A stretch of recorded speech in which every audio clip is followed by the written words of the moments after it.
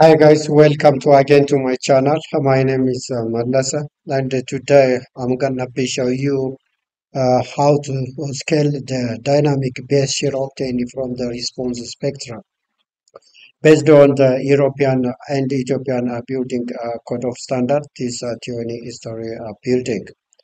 So in the previous tutorial, I have already shown you detailed designing of foundation of the high-rise and the low-rise building structure based on the Ethiopian building code of standard and the European building code of standard.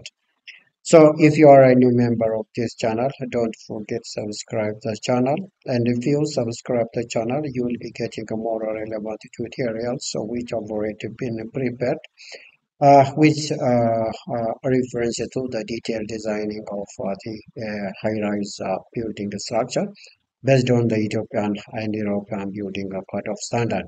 So if you are also a member of my channel, don't forget sharing all my videos to your friends so that your friends will be getting more relevant tutorials which have already been prepared based on the Ethiopian and European building code of standard for building and steel structure.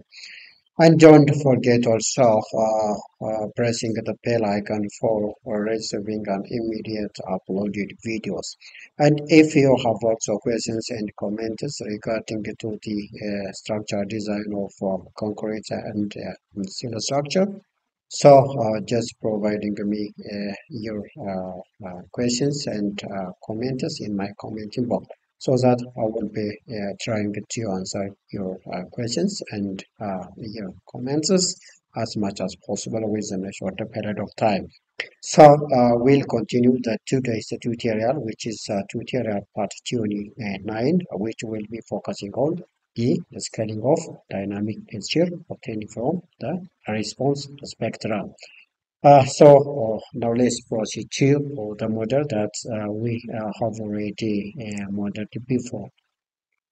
So here, this is, let me show for all the model here. This is the analyzed theory story building based on the defined load cases and the load combination as per the Ethiopian and European building code of standard. So here, just as I have already run the dynamic and the static load cases, I need to scale the dynamic base shear with reference to the static base shear in order to obtain the final reactions that are going to be used for the design of foundation. So to do this, just to go to the table menu here, and then go to the reaction button here and the base reaction. So just click the base reaction in order to obtain the static and the dynamic measure. It's gonna be this one. So just after just clicking here, the base reactions results are displayed here. I need to select the base here that I'm going to scale. So here, I will scale the dynamic base here with reference to the static base here. So just select all the static base here, just x plus x in y direction, and also AQ in y. So there is one left here.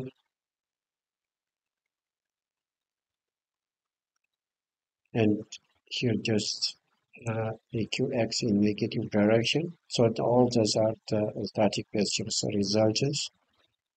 And I need to select also the base shear obtained from the response spectrum analysis here. That is the dynamic analysis here. Just I need to select all the maximum value. So just here the results are listed here. So I need to export it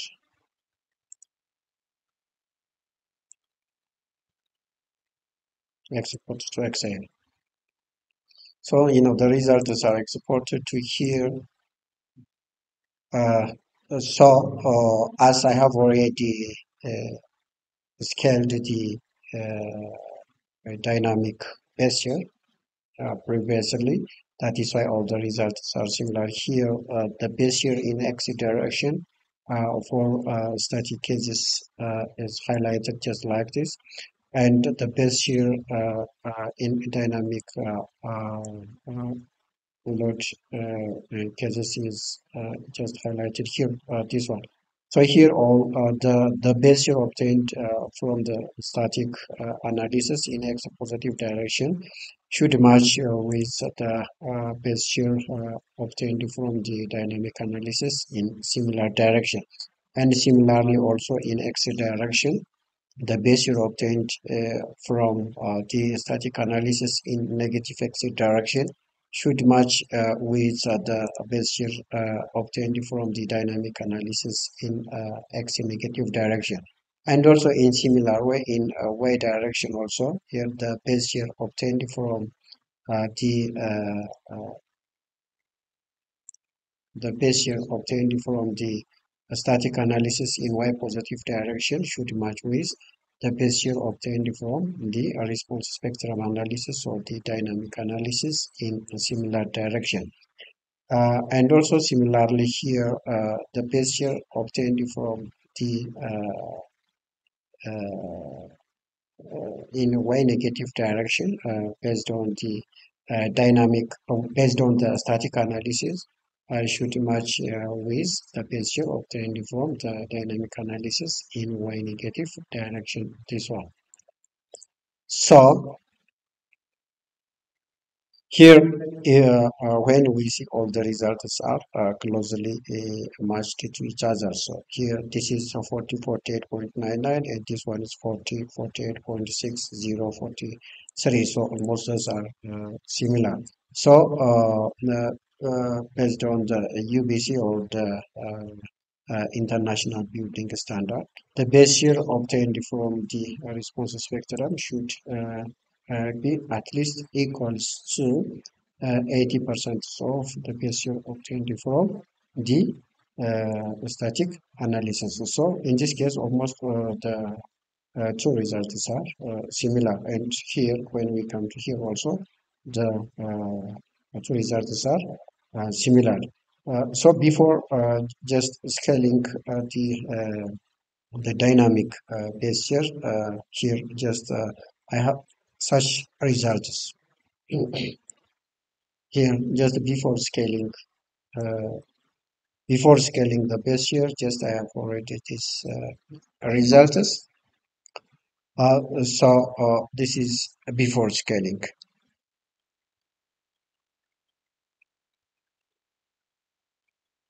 and this one is after scaling.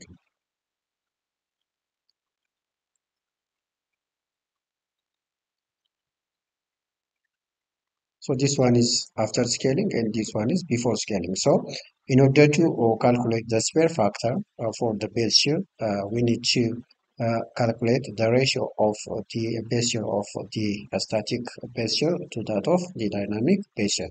That means the scale factor equals to static measure over dynamic measure with the respective direction. So SFX means the scale factor of the measure in x direction equals to the static measure in x direction. This one is sorry, in x direction. This one is in x direction over the dynamic measure in x direction. So when I collect this one, that means the ratio of this, that is EQX positive over RSX positive. So the ratio becomes, that is 0.8361. This is the scale factor. And when we come to in y direction also, in similar way, we can calculate the scale factor of the measure. That means SF in y direction is equal to the static measure y over dynamic measure y. So we provide this 0.7791. So just this is the absolute value. And when it comes to also here, this one, just I need to make it an absolute value. So here the scale factor is, it is 0.77909, and the above is 0.83608. So just go to the model and just go to the load case and go to the response spectrum load case here. That is arrays x positive. And go to the modify menu here.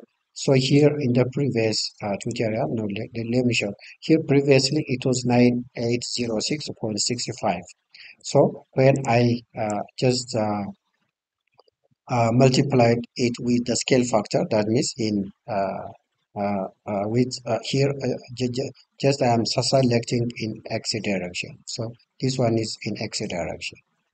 Sorry, here this one is in x direction, u1 is that is the x direction, and u2 is in y direction. So I'm just scaling the base here in x direction. So when I multiply this one with the scale factor that I have already calculated before, get this one 0.8. Now let me copy this one, just go to this model and just paste it. So when I multiply this one, I will be obtained 8200 point. Sorry. This one is in x direction. I have already copied. There is yes. I understand. Correct. Okay. Now here, when I enter it, I will obtain this result. This one, which is almost similar. That is 8199.15, which is 8200. So just after scaling the dynamic pressure, I will run again the model and obtain the those results here. Do you see those results here? That is 40, 48.99, 40, 40, 48.99. Sorry. So this result is matched with this one. Almost they are the same. That is 4071 and 4000 here. This one. Sorry. That is 4048 and 4071. Almost they are closely. Uh, you know equal. And when I check also in x direction, that is 40 48 40 48, which is the same. So in this way we can just scale the patient. Now I will delete this one because I have already uh, scaled it before, so just no need of scaling it again. But if you didn't scale your model before, so you need to scale it again. Okay, thank you very much for watching my tutorial. If you are a new member for this channel, don't forget subscribe my channel. If you subscribe my channel, you will be getting more and more relevant tutorials that I have already prepared with a reference to the designing of high-rise building based on the Ethiopian and the European building code of standard. And if you are also a member of my channel, don't forget sharing all my videos to your friends so that your friends will be getting more relevant tutorials that I've already prepared before with reference to the high-rise buildings based on the Ethiopian and European building code of standard. And don't also forget pressing the bell icon so that you will be receiving a notification during the uploading of new videos. So this is all about for today's tutorial, which is tutorial part 29, focusing on the scaling of base shear based on the Ethiopian and European building code of standard. See you next time. Bye bye.